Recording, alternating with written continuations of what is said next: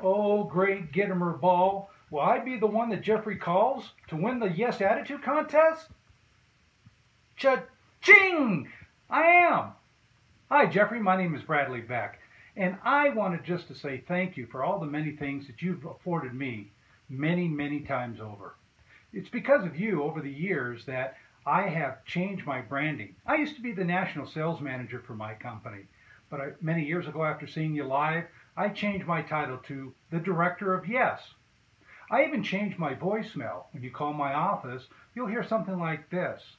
Yes, I appreciate you calling. Yes, I appreciate you leaving a message. And yes, I'll get back to you as soon as I can. After all, I'm the Director of Yes. I've loved listening to your many podcasts, your webinars, seeing you live, reading all your material, especially this little Yes Attitude book. It's really changed my life.